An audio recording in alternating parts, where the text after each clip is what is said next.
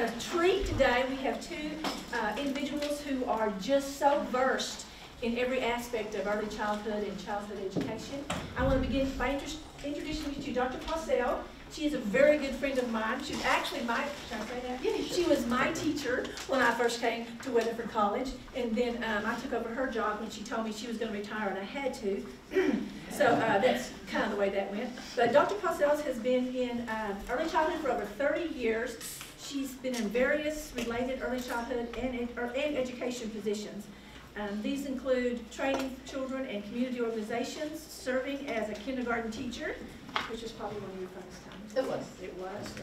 And department chair here of early childhood development at Weatherford College.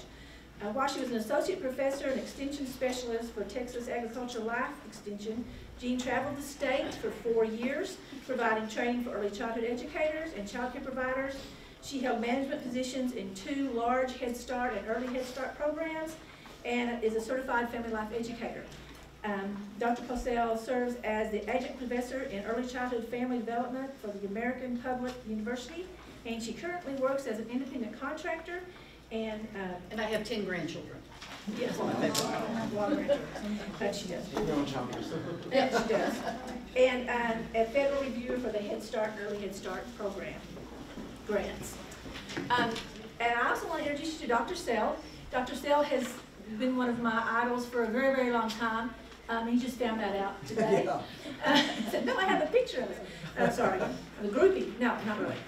Dr. Sell was started at Tarleton as a child and family life studies in the human science department as a professor there, and was also interim department chair. He hated that, but that's okay, he did that. And then he was also part of the Texas Agriculture Life Extension program. He is retired and loving that, and loves traveling. So they have been in early childhood together for probably over 20 years. Oh, together? Combined? Combined. Oh, that's too big. That goes into 3 dishes. Never mind. For a very long time. So we're not that old. So you're going to get a wealth of information about early childhood, why it's important, and what we can do to assist teachers in that respect, and why it's important to us as college professors, why early childhood makes a difference when students enter college. So, no further ado, I will throw it back to you again. Good morning. Good morning. How's everybody? It's cold this morning. My daughter lives in Alaska, so when I call her and say, it's cold, she goes, it's minus 22 here, Mom. What do you think of when you hear the words child care, early childhood, child development? What are some of the things that come to mind? Money? Earning it or spending it? Spending it. What else? So if you're thinking about earning money. Yeah, we were going to tell you the wrong field. What else? What do you think about? Their development, getting them on the right track. It's kind of like the foundation for their. I love that word, foundation. When you just hear the words child care, what do you think about? Stress. That's a good one.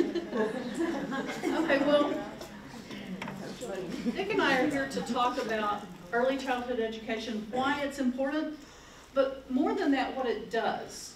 Because I cannot tell you, and these people will back me up, how many times people have said, it must be so much fun to play with the babies all day. And it is, sort of, sometimes. But the point is, people who are doing quality childcare, and I have to really stress that, are not just babysitting. They are teaching children. These kids are learning. And I've had a lot of parents, I'm sure you have too, say, I want my child to learn, not just play all day. We've got to talk about that. Early childhood is the only education in America that it's not underfunded by somebody else. Parents face the full funding, except for the few government programs. And most parents of young children are at the lowest salaries of their life because they're just starting. It costs as much to send a child to good quality child care as it does to go to college. And it's a difficult situation. But I want you to go ahead. You had some questions you wanted to ask them too. Oh, I'd just be interested. First of all, I'd be interested. How many of you don't think this might be a career choice for you? either childcare or something working with children? Nobody? You're here because you're taking an algebra course? Why are you here? I mean, you got extra credit, I know, but from whom? No, I'm not gonna sign your form. From whom? I mean, seriously, how many of you here are here who are studying some kind of education or early childhood or something? Well, that's really interesting. I'm actually kind of glad, Yeah, because this will be new information for all of you. yeah, and many of you may have children that you're gonna put in childcare. I do a geriatric patient out there in diapers, so. Well, I mean, you're laughing, but there's a lot Oh, of yeah. similarities between early childhood and old age. My mother's 98, and whereas we don't, thankfully, have to care for her like that, she's in really good shape, but her memory is short, and we have to kind of operate in the same way that you operate with younger children.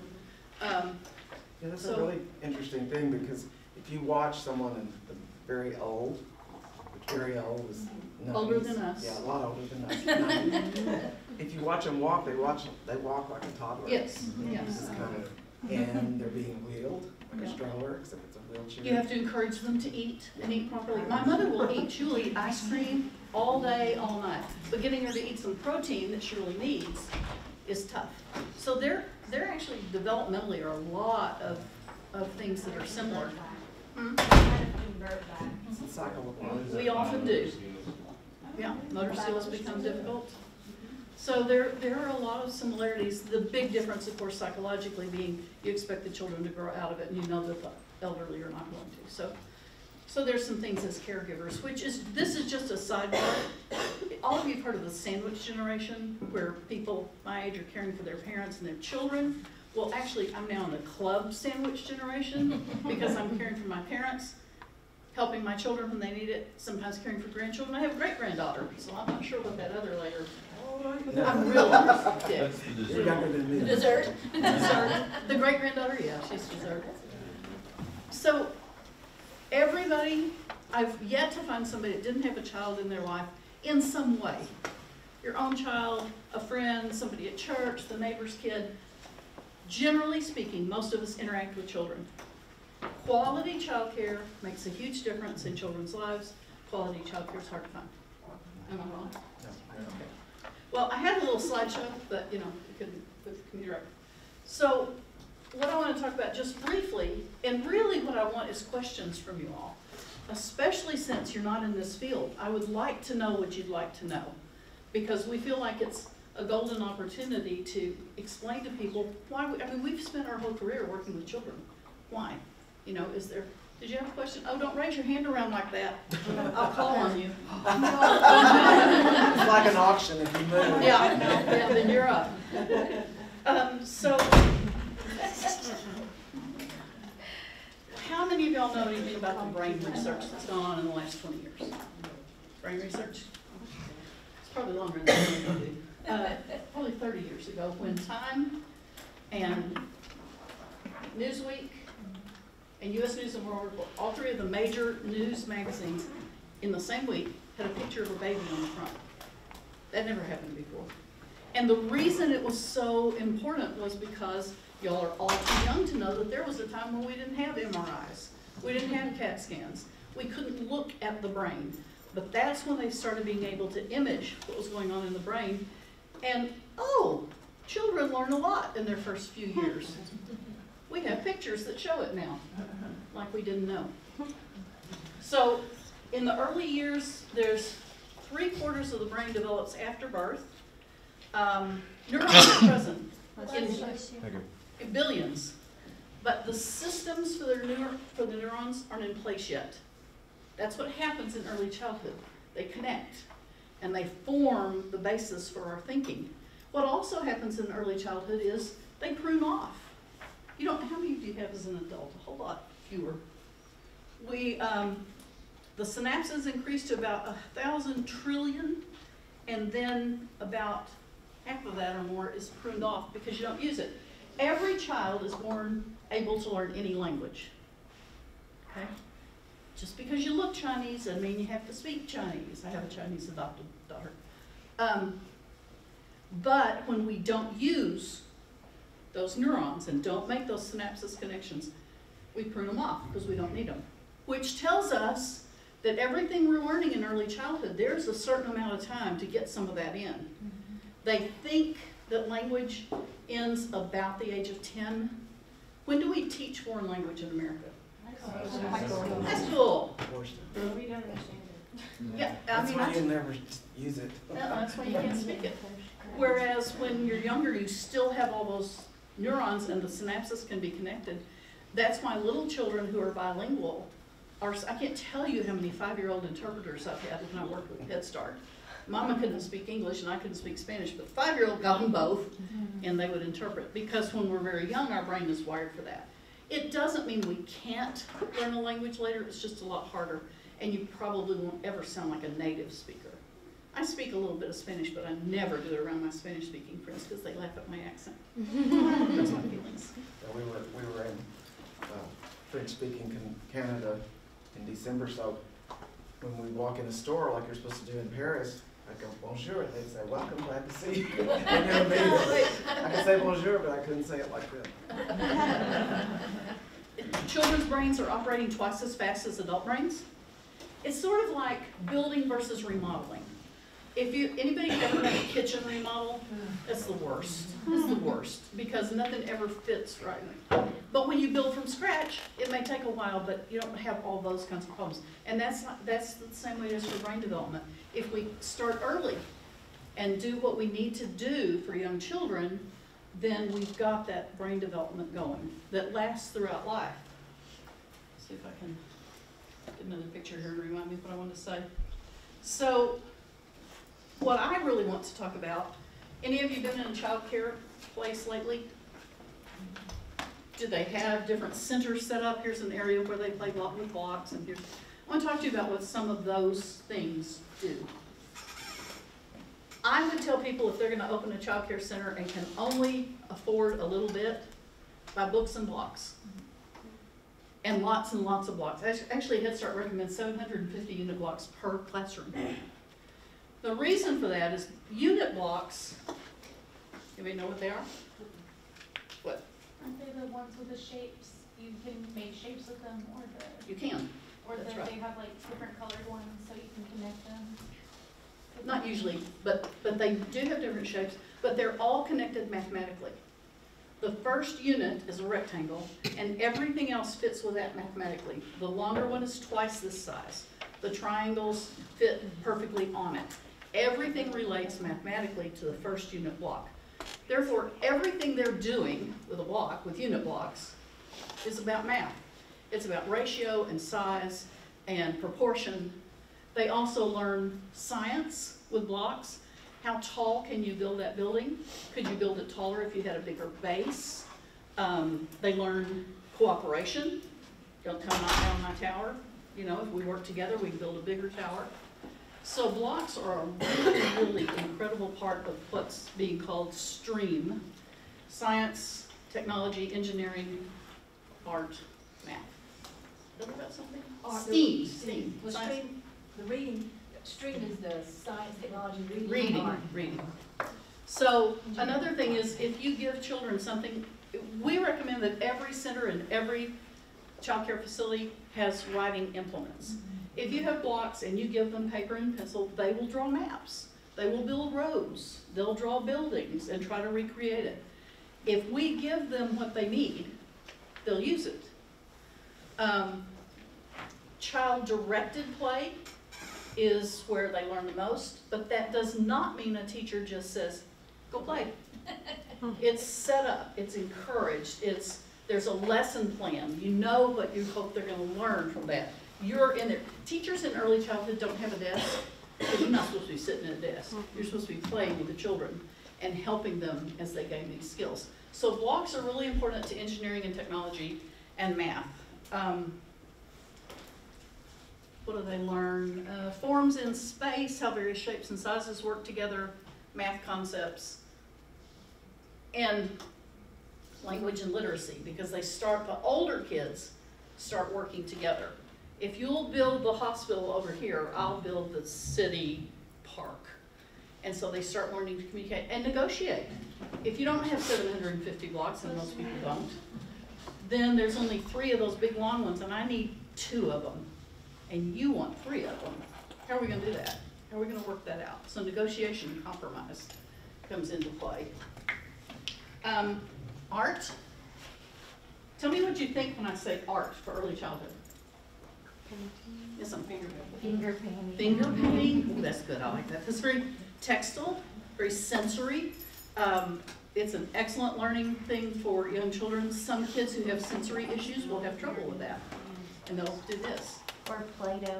Play-Doh, you can make your own Play-Doh, it's cheaper. And my wife, she's full-time stay-at-home mom. Mhm. Teach my daughter, she takes like beans and put little shapes in there and Yeah. all this and she has to Oh, a do it. sensory table, Yeah. perfect, perfect, Same. yeah. Stay-at-home mom actually was my favorite job that I've ever had. I got to do it for 15 years, it was fabulous. Art, listen carefully to this one sentence. Crafts are not art. Crafts are not art. When they bring home the pumpkin at Christmas that has the googly eyes, that's a craft. It's not art. There's nothing wrong with crafts. You can teach children how to cut on the line. You can teach them how to follow directions. But it's not art. Art is what children do on their own, without prompts from teachers, you have to give them the materials. But crafts where they have to make if you walk into a classroom and everything on the wall is the same, find another center. And if you go in and the easel is clean, leave. I don't trust people with clean easels. Kids aren't painting, and painting on an easel teaches this kind of movement for fine motor skill. It's not the same as this. So clean easels, really good. I read an article last night, as a matter of fact, about how art activities increase language and literacy and compassion. They start seeing what other people have drawn or painted, and it makes sense to them. Oh, here's what, so they learn to interact. Gene, I've also heard people saying, here's what we're gonna make today. Oh, yeah. And that just throws the children, because I can't make it like my teacher made. Right, right. I wish I had actually brought the little experiment we do really often. Divide the group into 3, and we're gonna make a Valentine's card for your mom. So the people over here have just enough materials to make it just like mine. The people in the middle have a few extra materials. The people over here have a ton of materials. Beads and sequins, and you'd be amazed how many adult people go, ooh, stickers, and they like stickers. So when you're giving instructions to each group, you say to this group, here's what we're gonna make for mom. Here's the Valentine's card. You hold it up, you say, make it just like this. And they will. They're not happy about it. They'll do it. Tell these people, I want you to make a Valentine's card for your mom. Here's the one I made. You don't have to make it like me, but here's the one I made. Inevitably, at the very least, everybody in that group will open the card the same way yours did. They won't think to open it this way. Even if they do a few different things, they will always open it the same way you did. You get over here and you just say, make a Valentine's card for your mom. And these people, you can't shut up. These people are bored. They've got their phones out. They're finished. These people might still be working a little bit, and these people work through the rest of the workshop because it's theirs. It belongs to them. I've had a child refuse to take something home in a class that I was observing. He said, I didn't make that. Teacher made it. Well, she didn't make it, but, it was hers. He wouldn't take it home. So art is incredibly important to young children to express. Art therapists learn a lot about kids and help a lot from watching what children have drawn. Dick, I'm not meaning to just run over you. Talk whenever. I'm about to be finished, though. It's going to be your turn. I'm gonna sit down. This was originally a panel discussion, so our panel shrunk. Yeah. That's why we kind of go back and forth. We had about 5 people originally, so. Sand and water play, or like you were talking about filled with beans, things that children can fill and dump. What would they be learning from that? Hand-eye coordination? Yeah, absolutely. Absolutely, fine motor skills. What about volume? What about prediction? You've got a 1-cup container that's this tall and a 1-cup container that's this tall, but wider around. Are they gonna learn something from that? Oh, the same amount fits in those, so they're learning math, they're learning science, learning physics. And people who don't understand this are just looking at it and going, well, they're just playing in water, or beans, or whatever.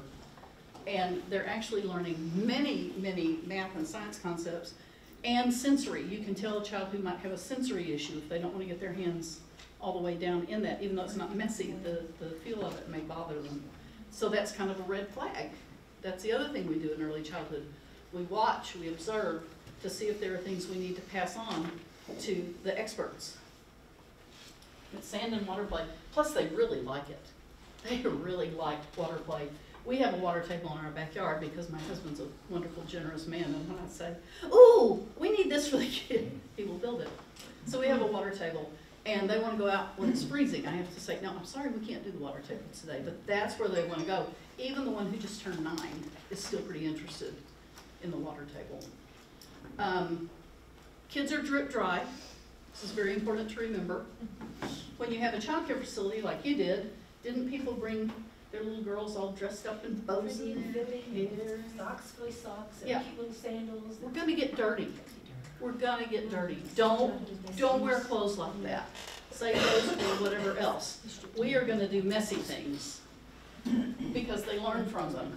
We used to have a little girl, her mother would always send her in designer clothes, and she would, like eating spaghetti or something, and she wouldn't use a napkin, she'd rub it on her clothes. And I just always thought that was so funny.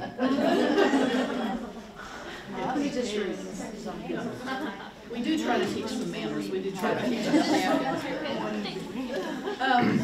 What's a center, maybe, that you've seen? I don't mean a facility, I mean a center within a classroom where they're playing. That you've seen that you think, well, that's just wasting time. Seen any of those? What? Which one? Oh, I'm not talking about the whole center. I'm talking about within the classrooms. I haven't ever been in there. I don't know anything about them. She would be a little barrel of Like the little kitchen. Dramatic play. Dramatic play is incredibly important, but it doesn't always have to be a kitchen. It started out as a kitchen mostly because moms all stayed home. Kids knew the kitchen. That's where they were, so you could put in familiar things that adults did, and they would copy them. Most mommies don't get to be home these days. I've seen, one of the best dramatic play centers I ever saw was a shoe store, and they had brought in, parents had brought shoes, and somebody found one of those little metal measuring things, you know, so they could store it. But the kids could measure their feet, and they had them in boxes. They put a cash register in there and some paper, and the kids were selling shoes. Well, here, measure your foot, and then I'll get you a shoe that fits you. And they were so involved. And another one I saw was another shoe, maybe it was the same place. They brought in a wooden, just a piece of wood, and it was the dance floor. And kids could take different shoes and dance. And tap shoes make a big different sound than ballet slippers, than Uggs, than boots. And they played in that forever. But that was a good teacher setting up a good environment. Now, there's nothing wrong with the kitchen, but you can turn those pieces of furniture around. It can be the vet's office. It can, what are some you like? Doctor's offices. I love just throwing out some costumes. Costumes. They create a story. Yeah. Beauty and- salons, flower shop. Flower shop. The costumes are really, really valuable. I have a 4-year-old grandson who is Batman. He is. Do not call him Micah. And he will look right in the camera and go, I have to go get the bad guys. So costumes allow children to take on another persona, to try that on, to see how that feels, and to try things they wouldn't try as themselves. So dramatic play is very, very important. And if it is a kitchen, one of the things you can do is get plastic food from a culture other than the one that's predominant in your classroom. You know, if you're gonna have plastic food, maybe you should have some tamales, because that would be my favorite food to put in the kitchen. So you can teach a lot of things about diversity and different people. See, I think the last one, Jake, that I wanted to talk about. Oh, it's outdoor play. We are losing the ability for children to play outdoors. We have become a nation, in my opinion, of scaredy cats.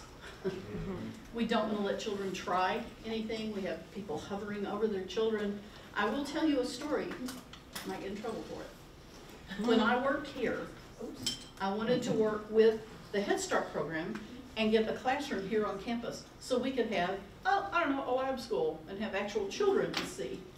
And I thought I had it figured out. I had a room over by the biology, so there was bathrooms and there were sinks, and brought the Head Start people over who are no longer here. They've been gone for years and years and years, to see this room. And it had a little little yard outside it that could have worked for a small classroom. And we're looking around, and the guy's impressed, and he says, well, we'll have to remove that. I said, what? He said, that root. There's a big, beautiful tree.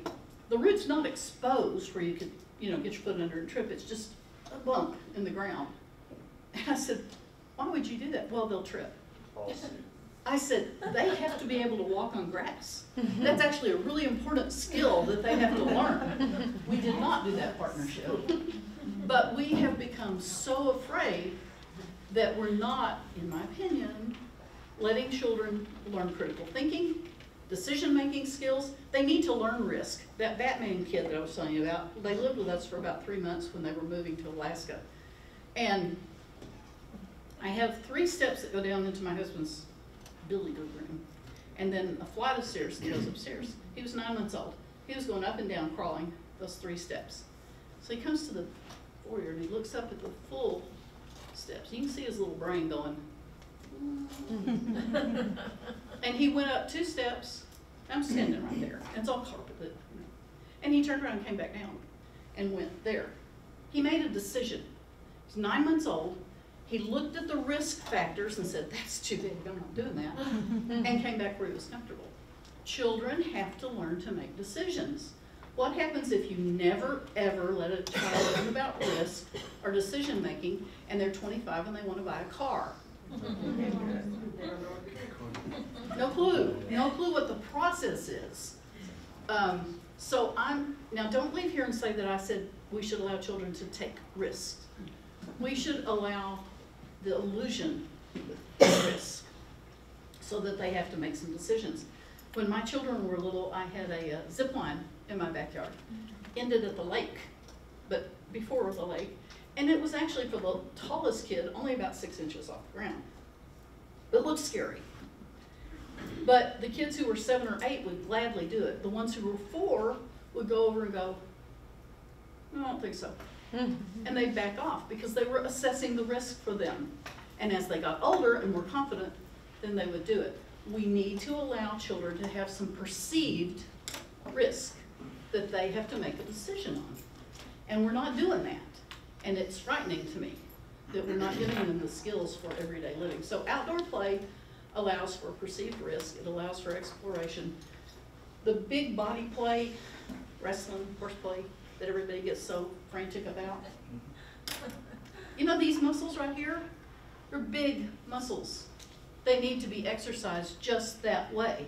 They need rough and tumble, and all the research is telling us something we already knew. Boys need it more than girls. They need that active physical play. And we constantly say, no wrestling, no roughhousing, can't do that. They need it socially and emotionally as well as physically. And I think we're harming our children by not letting them play outside. How many of you, when you were growing up, went outside and said, come home at dark? How many of you would do that for your children today? Again, perceived risk, not real risk. If you live in a neighborhood with meth dealers, you don't let them go out by themselves. See? Yeah. And there is a school in Switzerland that I really, really, really want to go to and take my little grandchildren to the forest school. Have you read about that one? We could do that? Okay, we could do that. Let's go. They take the kids, the little bitty kids, to the forest every morning. The kids have knives. Yeah. The kids learn to build fires. They play. They check back in at lunchtime. They check back in when it's time to leave. They have this freedom to live and learn and explore. But when I was a little girl, horned toads were very common in Texas. I can't tell you how many of them I played with. Watch them jump. Roly-polies, and, And it's just really difficult for me to see children lose. Here's the thing, we take children, when I started in this field in Texas, the earliest you could enroll a child in any kind of a child care facility that was licensed was 18 months. Do you know what age we put children in now? 6 months. And they are then in an institution for the next 20 whatever years. Now, I know that somebody that owns a child care center is going to be mad at me when they hear me say that. It's not necessarily a bad thing. It just has to be done well. But regardless, we're putting them in rooms with walls till they get out of high school. And children aren't walking along. I remember we went to ladies' Bible class on Wednesday morning, my mom and I was little. And after that, we went to the grocery store because it was double stamp day. Y'all don't know what that is either. I do. Double green stamps.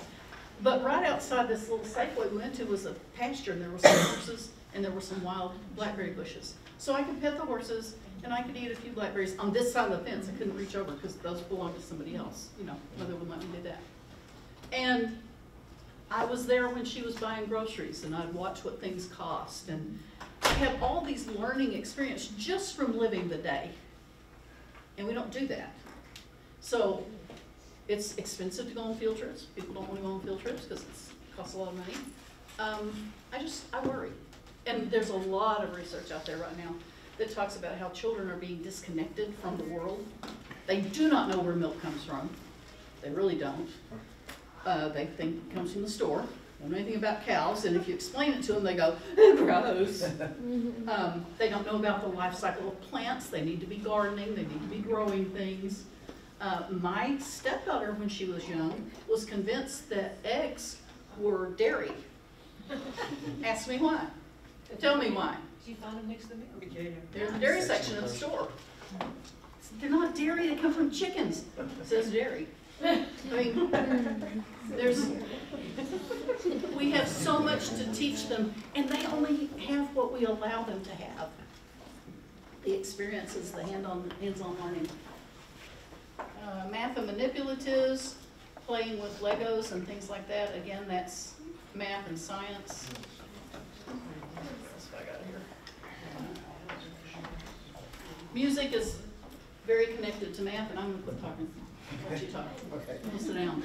Okay, if I sit down? You can sit down. Sure. In my courses at Tarleton, I taught everything from birth to death, all the family issues, family relationships. One of the courses I taught was management of a licensed child care center.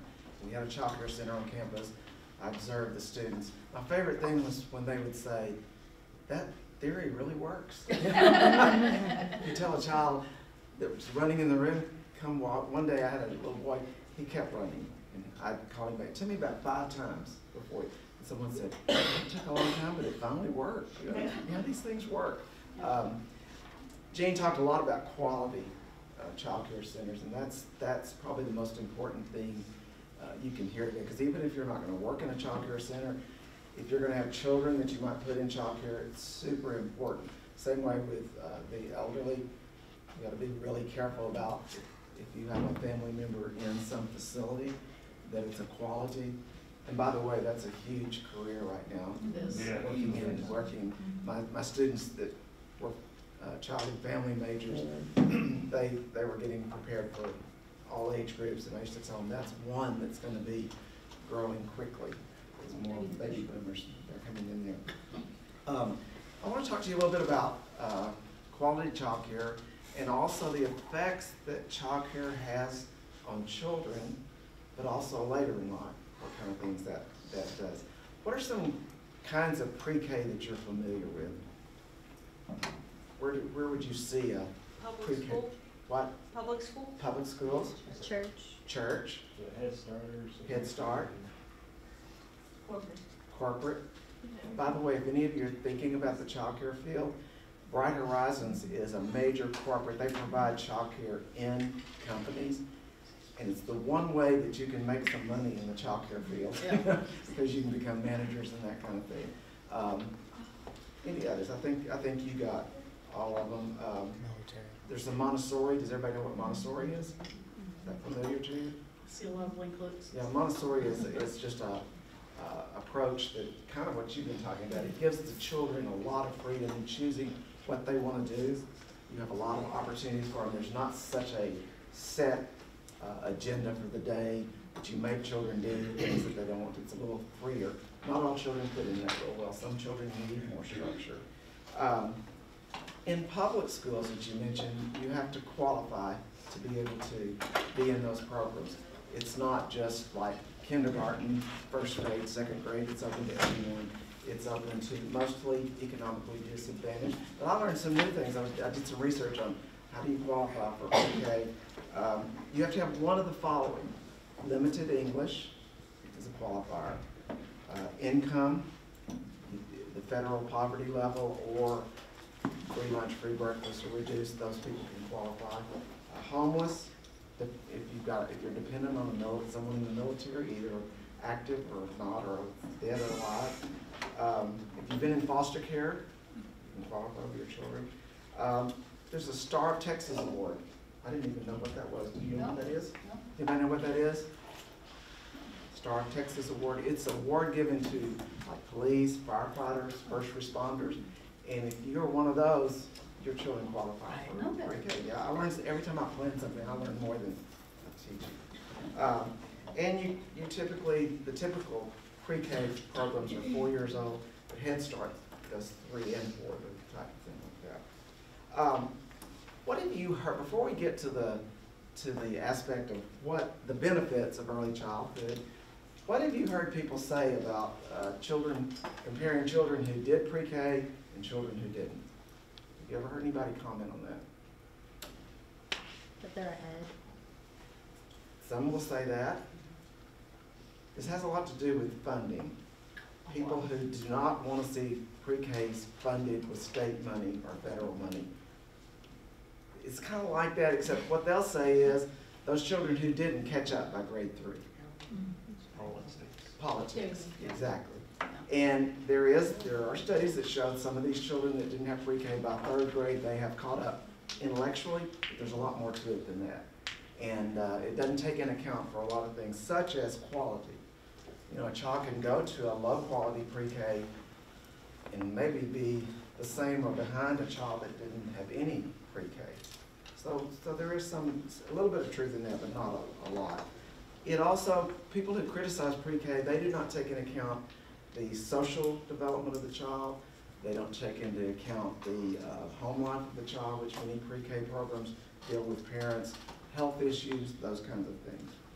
So I wanted to tell you about 3 studies that were done. There's probably been jillions of them, but I just picked out 3 that have done to show not only does pre-K help the child at that age, but it lasts throughout, for many of them throughout the ages. There was a child parent center in Chicago. This was begun in 1967. What they found out about this, with the benefits went through age 24 at that point that they looked at it. And the National Health Institutes had a study, a later study, and came up with basically the same thing. So you're going to hear these from each study. But I think it's really important. The importance for you, even if you're not going into a child care program, is to realize when you have children and you feel a need for pre-K, how important it is. What they found is... Or when you vote. Or when you vote, yes. You're going to vote for people, that's fine. I was telling Jean, I've just read recently, there's a bill in the Texas legislature to make, because pre-K is half day, to make it full day. But there's also in the bill to take funds away from pre-K. So in Texas, I have a feeling which one's going to win out. Texas tends to be much more conservative and not wanting to spend money on social issues, social services. Pre-K, the children who are in, again, remember the word quality. Children who are in quality pre-K, they're more likely to go to college. They're more likely to have a full-time job. This study was at age 24 when they looked at it. They're more likely to have a health insurance. They're less likely to do some other things. They're less likely to go to prison in their lifetime. They're less likely to suffer from depressive symptoms, depression. And this is one you need to remember. I've got a couple of references on this. If someone is trying to tell you, matter of fact, last Sunday, I was talking to some friends and I was going to come do this workshop. Well, you know those benefits don't last. So I got to give them a little lecture about how I done it. And this was a person who was speaking from not wanting to spend money on it. In this study, every dollar spent on pre-K resulted in $11 in future benefits to the participants and to society. Pretty good returns on the investment. Basically, the National Health Institute study found some of the same things, but one thing that was a little bit different, males and children of high school dropouts particularly benefited from pre-K. So, a real difference there. Probably the most famous one, Jean helped me find this one, because I was like, okay, where can I go and find this? It was called the High Scope Perry Preschool Study. This was, and then they followed this through age 40. What this was based on, are any of you studying any in psychology or any child development, any of the theorists of human behavior? Does that sound familiar? See one more. Yeah. I used to have students come to my class and we'd start looking at the theories of child development. They said, we studied this in sociology, we studied it in psychology, and I said, well, maybe the third time's the trick, you'll actually remember it. But there was a theory by Vygotsky which was called scaffolding. You know, the scaffolding on the side of a building. What that says is adults help prop children up at the stage they're in, and then as they develop, they keep helping them move further and further up. So that was kind of applied to pre-K. How are we going to help these children? How are we going to prop them up? This again was another study done in the 60s, and it looked at the effect of high quality child care. If you go away with anything, you'll go away with high quality, we keep mentioning it, for young children living in poverty. So again, some of the same results, but some a little bit different. Those who were in preschool, they increased high school graduation. The pre-K children had a higher high school graduation rate. Many more were employed. They had higher incomes. They had more stable dwelling arrangements. They had a home. They owned more cars. It's kind of interesting. Car dealers should be all into it. There was reduced rate of arrest, but especially in violent crimes. They had more positive family relationships, and then the money. This one was even more significant than the other. Every dollar invested resulted in $16 returned to society. So it's really a great investment. Once again, and I want to read you the authors of that study, their concluding statement. He said, or they said, high quality programs for young children living in poverty contribute to their intellectual development and social development in childhood and their school success, economic performance, and reduced commission of crime in adulthood. The thing about these studies, these are children who are already disadvantaged. They're economically disadvantaged. Those are the ones that qualify for the free pre-K. The others, parents that can afford to pay for it, those children already have advantages over these children. And so this is a way, basically what they're trying to do is bring these children who are behind so that when they get into public school, they're on a level playing field with children who have higher incomes and live in better issues. The limitation of the study is that, again, the word high quality. These same results don't apply to pre-K if it's not a high quality. Okay. If you were going to, what would you look for? Jean told a couple of things. What? That was Jim. Yeah. If you were going to go to a child care center and you were going to say, this is high quality, or I wouldn't leave my child here, what would be some things you would look for when you walked in the door? What would you want to see?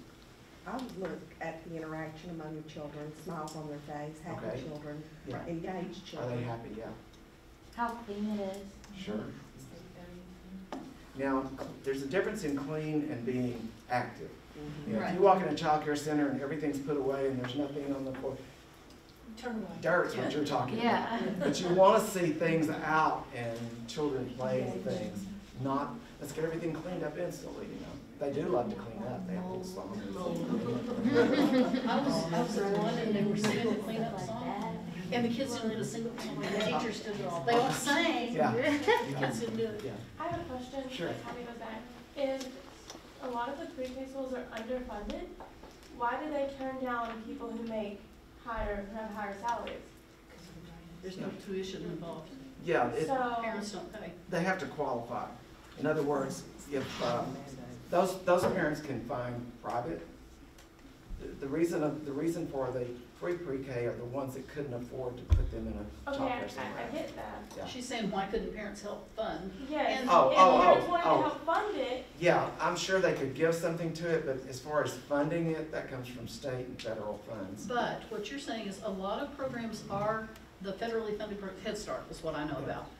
A lot of Head Start programs do add some spaces for people who pay, and it does help the program, but they cannot charge anything to the kids that come in under the grant. I get that. I But understand that. yes, I understand what you're saying, and it is helpful. And as soon as, you just have to find the space, but a lot of Head Start programs are doing blended things like that. And here's saying, we have 17 classrooms that are for pay, Yeah. and that has the same quality. Do you know about public schools? I just know They that. Or that? They vary by school. Yeah. Most schools, All they can pay for, like, all they can fund it, they just do it then. I was reading the thing where if a school district has one student in it that meets these qualifications, the school system has to provide it. So I have a feeling, especially the school systems that are state funded, they would be less likely to this than Yeah. a national Well, and funded. some of them, if they have that one or two students, some of them will work in a co-op, and 3 school districts will Yeah. get together and put the program in. And the other thing in Texas is that it's a half-day program. That's not true in all states. Yeah. Some states fund a full-day program. What about ratio? Yeah, do you know about ratios, about Yeah, adults? that's another thing you want to look for. How many teachers per children? It varies by the age of the child. It does. It's a long list. We have what we call minimum standards. And I emphasize the word minimum because it's the bare necessities in order to be approved as a licensed child care center, either public, private, or whatever it is. And those, you'll be in the child care center and here this person comes in and all of a sudden they're wanting, how many children do you have today? How many workers are in here? How many, they start asking questions. I used to tell my work, I did an after-school program, and I would tell them, you better know the answer to those. Don't just think you know it, Yeah. you need to know it. Because there've been, if you ever look at the news, there's some horror stories. There was a woman arrested the other day in Kenny. She had been beating the kids up. They had her on film. And somebody someone duct taped babies to the wall. You can threaten your own kids with that. You can't Yeah, actually yeah. do it. And It's not allowed. they would, and that's a good point. The management of children's behavior in a child care center, there's things that you can't do in a child care center that parents can do at home. Not duct tape their kids to Yeah, the wall. not duct That's tape. not allowed. But it's amazing how children do things in a proper way under a restriction like that in child care, and people say, oh, that wouldn't work at home, and yes, it does. But that's for parenting. I taught that class too. But the minimum standards, you want to see these things happening. When I was in graduate school at TWU, one of my classes, the assignment was to go visit different preschools, different types of preschool, private, public, church. I went to a church there, and that church no longer exists, not because of this, but other issues, but it had plenty of issues. First thing I did, I walked in the hallway, and all the workers were sitting out in the hall talking. The children were in the rooms. And that's, you brought up, like sitting down with the children, doing all that. Our church has a child care center. I walk by often. When they're on the playground, the teachers are over here on their phone, and that's something you can't do. I go to a gym that has a little child care thing, but it's not licensed or No, anything it's like that just a because the drop-in. parents are on site. It's babysitting. But I watched the worker in there. She was on her phone. 2 little girls walked out. They were wandering around the gym, which is really dangerous, the heavy equipment. I was just kind of curious to see how long it would take her to realize it, but anyway, this church that I went to, everybody was sitting they were in the floor. I walked in, I said, I need to interview the director. We don't know where he is. So I thought, that's a really bad place. And then later, this director was taking the little boys to the bathroom because he told the female workers, you can't take a little boy to the bathroom, I'll take them. And he was abusing them. So, you know, there were so many red flags. So when you go into a child care center, if you're looking for one, you want to look for those things. And what is it that says quality? You know, do the workers really care about the children? Legally, you can drop in anytime. You don't have to ask their permission to come and sit and watch and do those kinds of things. If they say to you, no, you can't come in, Take your with child, children. take your child out, Yeah. right then. So, I think we're at a question. I think so point. too. Maybe One thing I do want to say, when you walk into a center, use your gut. If you don't, if it doesn't feel right, then it's not right. Right. Okay, sorry. I have a question about state funding. Governor Abbott has made a big deal out of About the what? platform of early childhood. Governor Abbott and early childhood is sort of a platform that he threw out there. What do you see coming from that? Nothing, or are you seeing any? What typically happens, politicians make a big deal about things, but they never fund them.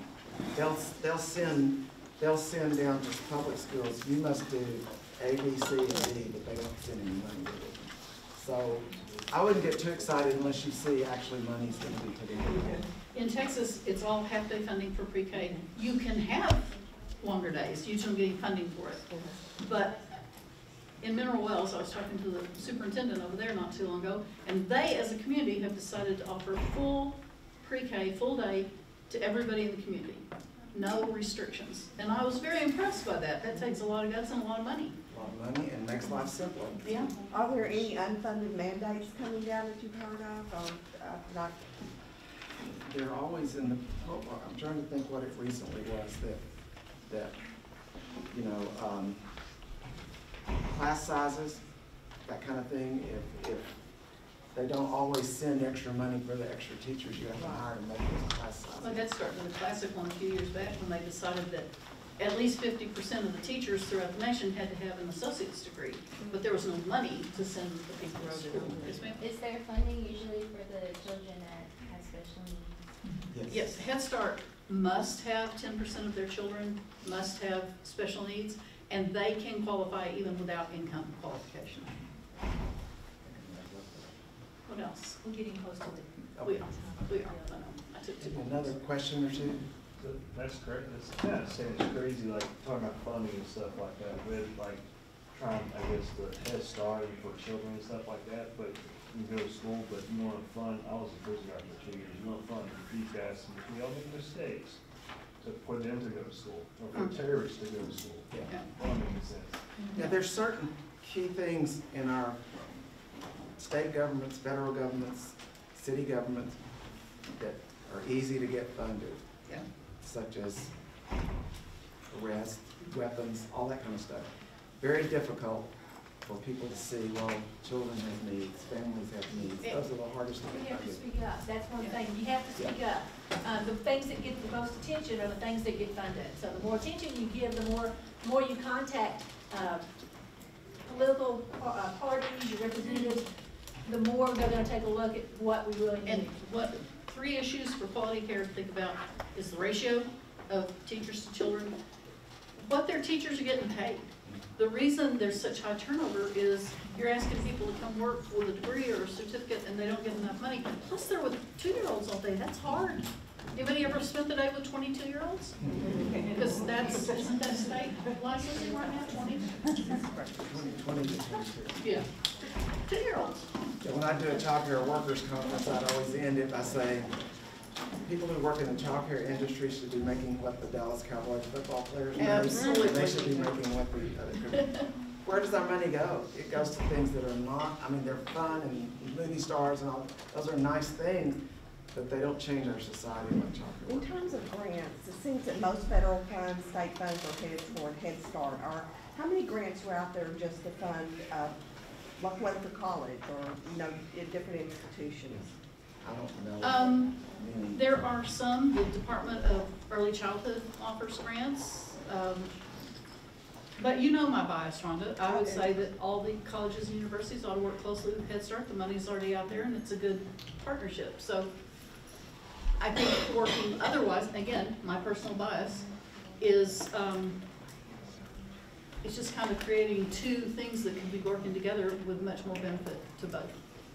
But there are other grants out there. Are there besides Head grants Start. available But right Head now? Start is the childcare funded program for national. I didn't see anything that was, well, it may have been because of the change in regard, but I didn't see any new grants coming out right now. No, I haven't seen anything right now. So your best advice is to work with Head Start to provide needed fundings and fund That- students in the. That's my opinion, and again, you know my bias for Head Start, you've known me a long time.